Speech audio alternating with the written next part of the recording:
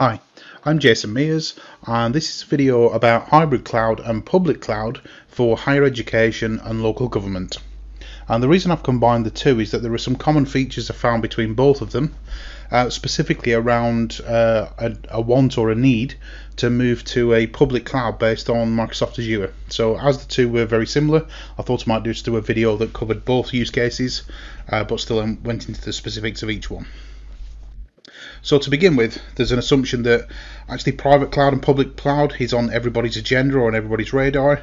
And we've got the options of having a private cloud on one side, usually with 2 data centers, usually 2 VMware vSphere data centers, and then an appetite or an interest in moving to something like a public cloud service like Amazon AWS, Google GCP, Google Cloud Platform, or Microsoft Azure. And then also another kind of common theme is that actually, although most people talked about cloud first, what they're actually doing is looking at SaaS first. So universities quite often looking at things like Blackboard and Moodle. Common between the two are things like telephony services moving up into the cloud, but also services like paying a bill or connecting to a government service. So actually, although people say cloud first, quite often they're looking at SaaS first, and then a kind of a new interest in using public cloud. So most people start with the assumption that what they want to do is go to public cloud, and it's going to be Amazon, Google, or Microsoft. So just to show how people do that, extend out to the cloud, again, we've got a private cloud and a public cloud. We've got 2 VMware data centers at one side, and then I'm going to select Microsoft Azure because in this particular video, the higher education and the local government, Azure by far seems to be the most popular of any of the public cloud services. And take that on as like a third place where you can run stuff. So you've got a VMware vSphere private cloud at one end running VMware flavored virtual machines or VMware colored virtual machines, and then on the Microsoft side I'm going to use Microsoft flavored or Microsoft colored virtual machines. So I'm just using the color to identify the difference between the different hypervisor and different file format used between all of them, but just to say the green stuff is compatible with the green stuff, the blue stuff is compatible with the blue stuff, but there's no obvious way of kind of moving things backwards and forwards without some kind of re-architecture or re-platform or conversion. So just to show that again in a slightly different way, the reason lots of people are looking at it is that they have 2 data centers, and one of which either needs a lot of money to bring it back up to spec or needs a renewal or something like that. And what they're actually looking at is considering whether that second data center might be a public cloud provider. So they're talking about moving data center 2 from on-prem to the cloud and then shutting down that data center. So this is one of the most common things I see because there's a huge cost associated with a new data center refresh. So that's probably the most common case I see, and the most common cloud provider is by far Microsoft for the higher education and the local government things that I work on. So again, we've got VMware flavored virtual machines at this side, and we've got Azure flavored virtual machines at this side. The difficulty being is that if you want to migrate some of the stuff you have on-prem to the cloud, because it's a different flavor or a different color, you're going to have to do some kind of conversion or migration in order to get them there. So in some cases, it's not quite as simple as most people were led to believe the first time round.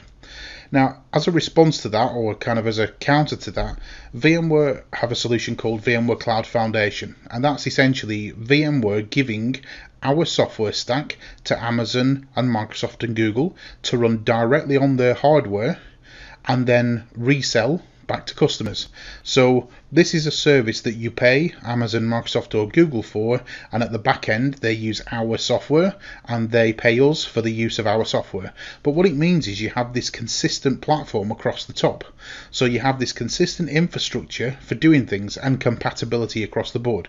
So you're still using a public cloud provider and you're still paying for it in a cloud consumption model, but you have compatibility with all the existing virtual machines, applications, platform solutions, tools and staff that you already own, or you already employ or already own. So that's what a hybrid cloud is. It's extending a private cloud into a public cloud in a way that is compatible or sensible or rational, so that you don't have to redeploy, reconvert, rewrite all of those things, or take on multiple extra tools and skills and capabilities to do it. So the advantage of a hybrid cloud is you can move something from on-prem into a public cloud, or any of the public clouds, and equally you can bring them back. So it may be that something is more suitable in one particular place, or it might be that one cloud provider offers better pricing than another cloud provider, or maybe even that all cloud providers become too expensive and you need to bring everything back on side. But that thing at the top, the hybrid cloud, is the bit that gives you that flexibility. So this video is going to focus specifically on that Microsoft cloud. So this is a Microsoft cloud platform running VMware software bare metal. So it's the same VMware hypervisor tools and management interfaces you used to before, but it's been delivered by Microsoft as a service, as a cloud service on a cloud consumption model. So that would allow you to run lots of virtual machines in a consistent manner and not actually care about where they're running, whether it's in one of your data centers or somebody else's, because we now have a single platform, not dissimilar data centers and cloud platforms. So just as an example here, if you were to try and do that refactor or replatform, that means taking some of these different flavored virtual machines and trying to turn them into a Microsoft flavored machine. Some people have great difficulty with that. I have customers that have been trying to do this for 2 years and still didn't manage to do a single application because there were some difficulties involved in that. And some people will struggle and they'll go backwards and forwards. But essentially, lots of customers who do try this may get some across, but they're going to have this mixed environment where some stuff is VMware flavored on-prem and some stuff is Azure flavored in the cloud. Now, the issues that come with that are latency, performance, networking, and traffic costs. So latency just refers to the fact that it takes longer to go to the cloud and back than it does to access another server in the same rack or in the same data center. It's one of those things that we've never had to consider before, because on-prem is so fast when connecting to something else on-prem that this latency, most people don't even understand what the requirements are for an application or at what level of latency applications break, because we've never had to care about it before. The other thing people are noticing is sometimes the latency doesn't break the application, but one particular customer I can think of got an application to work, but it now took 2 minutes to launch an application that used to start instantly. So although the application didn't break, the performance was unacceptable from the end user's point of view. Other considerations are networking, that people have to create brand new networks or dissimilar networks, so you can't keep the same IP addresses or VLANs or network constructs as you did before, or you have a separate set of tools for managing networks and security. And one of the other ones, a real big killer here, is that even if you get it to work, sometimes the traffic costs for moving things backwards and forwards on a daily basis across a cloud provider can be more than the cost of hosting the virtual machines or applications and services themselves.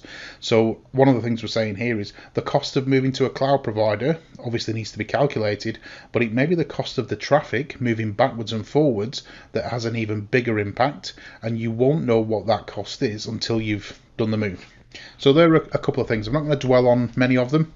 I'm going to go to something that a VCDX or a VMware certified design expert would do if presented with this problem. So VMware certified design experts use something called ramps, and it basically says if you make an architectural change to part of your environment, you should consider the following things for every change that you make.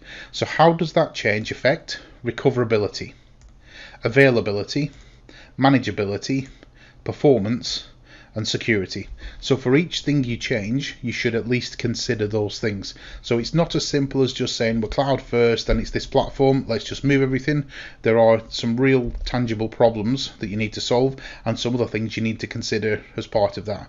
So that's when you're doing a refactor and a replatform where everything is pretty much changing. I would probably simplify that and talk about best and worst, or almost like a risk reward type thing. When doing that refactor and replatform, the worst possible thing I can think of is that you take the organization out of action for a number of days or a number of weeks and you kind of cause everybody in the organization problems. That's the worst case scenario. The best case scenario is that you do all of this and nobody notices. It works exactly the same as it did before. So on a risk reward point of view, there seems to be a lot of risk and not much reward, aside from maybe that you're using a cloud consumption model with a cloud provider. But that's exactly what VMware Cloud Foundation and Hybrid Cloud does give you. It gives you the ability to use a public cloud provider and a cloud consumption model without having to rewrite or replatform or redeploy all of the things that you already have. because as we said before, lots of risk and no reward, because if it works exactly the same as it did before and nobody notices, you could argue that it's been a lot of work for very little reward, or very little benefit. So that's how Cloud Foundation works, and essentially on the left hand side of the screen you've got VMware vSphere or VMware Cloud Foundation running on something called the Microsoft Azure VMware solution, and that is no more than a VMware environment installed bare metal on a Microsoft Azure cloud platform. And again, the name of that product is Microsoft Azure VMware solution. And the way that works is that on the left hand side it's on-premise infrastructure that's owned and operated by the customer. At the top, all the workloads, so all the virtual machines and applications and services, are still owned and operated by the customer, but the infrastructure on the right hand side, the Microsoft Azure VMware solution, is owned and operated by Microsoft. So just to be clear, the customer still is responsible for the VMs and the applications and services and the stuff that's on-prem, but the stuff that's in the cloud is entirely Microsoft owned and operated. So the maintenance of supplying hardware, power, cooling, racking, and patches specifically for the hardware and the hypervisor are with Microsoft, but the workloads and applications and services and the application patches are the responsibility of the customer. And you can look at it this way as well, that you've got on-premise and CapEx on the left-hand side and public cloud and OpEx on the right-hand side. So just to explain why you might want to do that, if you go for a cloud-first strategy and have more than one cloud, you could end up with multiple platforms. So you could end up with 4 different hypervisors in 4 different environments, whether that be on-prem or public cloud, 4 different sets of management tools, 4 different sets of security policies, 4 different sets of operations. It just becomes a bit of a nightmare. And for some people, a cloud-first strategy has resulted in something like this, where you have your on-prem, you have your cloud provider for one thing, another cloud provider for another one for another, maybe backups and development in another, and you can end up with a more complex environment than you started with. And apart from it being more difficult to manage, the thing that I'm particularly concerned about, and in that example, is 4 different firewalls and 4 different sets of security policies, because I think organizations already struggle with change control and security policies on a platform they understand. Having to do this in 4 different places at once with 4 different sets of tools and methods of doing things, I think could be even worse. So in order to avoid all of that duplication, the idea is that you have a cloud management platform, the thing that we're showing on the bottom right hand of the screen. So you've got a consistent way of doing compute, storage, network and security, and modern applications and containers and container management. So here the compute, storage, network, security, modern apps, containers, and a container management system like Kubernetes. We've got health, risk, efficiency, waste, automation and blueprints, traffic and traffic analysis, cost and cost comparison, login, auditing and correlation. Now, if you were to do that on every single platform, there would be 4 different sets of tools for doing that on every platform. Another consideration would be things like backups and recovery, because if you've got VMware flavor backups and you've got Amazon flavor backups, Google and Microsoft, if your VMware environment is the part that you've got a problem with or a disaster at that particular site, where can you restore that backup to if all the other platforms run dissimilar hypervisors and platforms? So actually backups and recovery become a problem, because you may find you've got multiple data centers, but you may find that none of them are compatible with each other.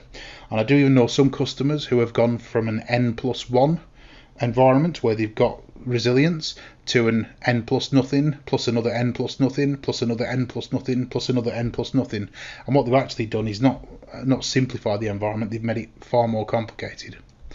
Other bit is staff and training and skills. So you might have a group of people that understand that particular set of technologies, and you might need to retrain, reskill, or get new people that understand all of the others. So from a complexity point of view, things just get worse. So you've gone to a cloud consumption model, but actually you've made your environment more complex than it was before.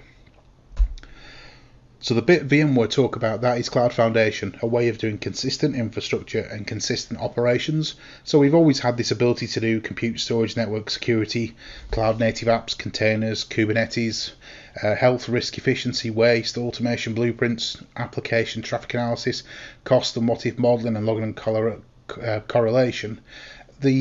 The impressive thing is not so much that we can do all of those things. The impressive thing is that we can do that across multiple environments. So we really don't care what the hardware is underneath in your own data centers, or which cloud provider you're throwing at the bottom there to provide the infrastructure. We provide a consistent way of accessing that infrastructure no matter what make, model or cloud provider you are using.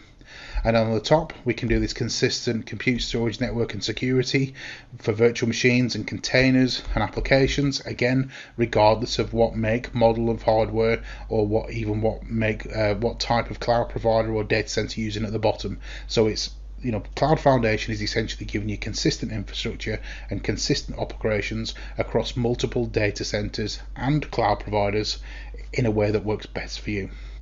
So again, that's on-premise and CapEx, it's public cloud and OpEx, but the idea is that we can help you focus on delivering remote learning and student services, or providing a better experience for staff or local government and local citizens. But the point is, it takes the infrastructure problems away so you can focus on the end user or the citizen or the applications and services. So they're all good things, but I think this is probably the key point from my point of view about why you might want to do this. So on the left hand side, we've got VMware vSphere in 2 data centers running on Cloud Foundation. We can extend that to Azure VMware solution, so that's VMware platform on Microsoft Azure, and that gives you a hybrid cloud with which you can move VMware flavored virtual machines backwards and forwards. But the real trick that I think people are missing here is that once you've got something in Azure public cloud, there's also the Azure native cloud services which you can take advantage of. So things like containers, Kubernetes, functions as a service, AI and machine learning. So once you've got that, you now have an adjacency between your hybrid cloud and your public cloud. And what that means is the traditional applications or legacy applications you already run now have adjacency to a public cloud environment, which means with those older applications, you can now use containers or functions, and you might want to put a modern kind of web browser front end on an old application, or you might want to be able to access an old application or the data in it from a mobile device, a mobile phone or a tablet. The place where I think this really becomes interesting is when you've got legacy applications or older applications with 10, 15, 20, maybe even 30 years worth of data in them, and they are adjacent to the artificial intelligence and machine learning capabilities of a public cloud. Because machine learning is great and artificial intelligence is great, but it counts for nothing if you cannot bring a rich source of data to it. And most organizations have a wealth of data in legacy applications, but they are not adjacent to public cloud services. So just by doing that hybrid cloud and using public cloud services, you could move to a model where you can add new capabilities to an old application. So that might be clearing for a university, or it may be something to do with the housing system for a local government. And the common threads that are here across both of these, which is why I've put them together in the same video, is that I'm commonly hearing people talking about wanting to be able to use artificial intelligence and machine learning, sometimes to improve the service, but sometimes because there's pressures on the number of staff, and anything that can be automated or done by a machine takes the pressure off the number of staff that they have. But it's always about sentiment analysis and natural language processing. So understanding either how angry or upset somebody is, or understanding what department or what service they're trying to get to. Also things like recommendations and chatbots and assistants.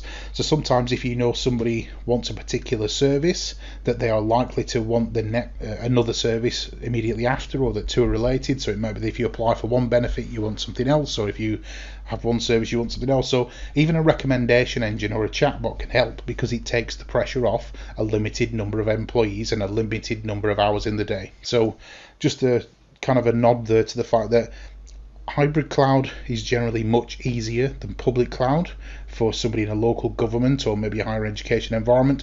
But actually, once you get there, you get the benefits of a true public cloud. Things like containers, functions, modern applications that run in a browser or on a mobile phone or a tablet, but actually it's probably the artificial intelligence and the machine learning that you'll get the most benefit from long term. So that was my overview of public cloud and hybrid cloud for higher education and local government.